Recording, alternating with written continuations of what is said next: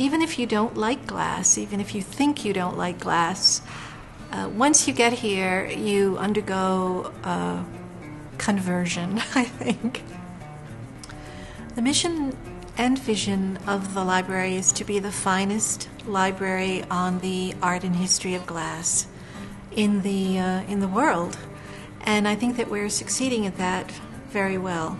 When the museum was established in 1951, the library was established simultaneously, and that's because the founders of the museum considered the library to be as important as the museum and the glass collection. Originally, we had 1,500 volumes and 500 photographs and another 500 prints and engravings, and so now we're at about 500,000. About 50% of it is made up of unique items that exist only in one copy, and this is the only place where they do exist in the world.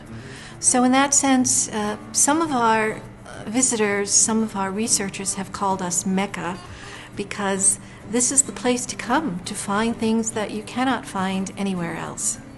So we're constantly growing, constantly acquiring new material in all formats and donations, and we take just about everything because our mission is to collect comprehensively.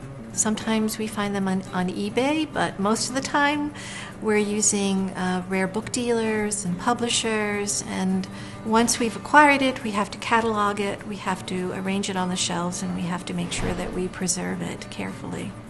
My favorite collection in the library, which is more or less a library within a library, are the design drawings. Many of these design drawings have had a rough life. You can see, some damages to the paper, meaning that maybe they spent some time on the factory floor, they were handled by the glassmaker near the furnace, and those are signs that these are hardworking drawings. They're not just pieces of art that you hang on a wall and live with every day. They're art, we like to call them art, that you work with every day. Our collection is really unrivaled, but we are open to the public as well as serving the very serious constituency of scholars and researchers.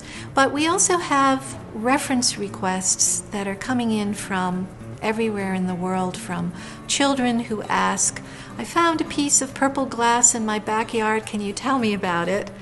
to the Library of Congress, who might call us when they need information. So we fulfill all those roles, and we feel very comfortable doing that.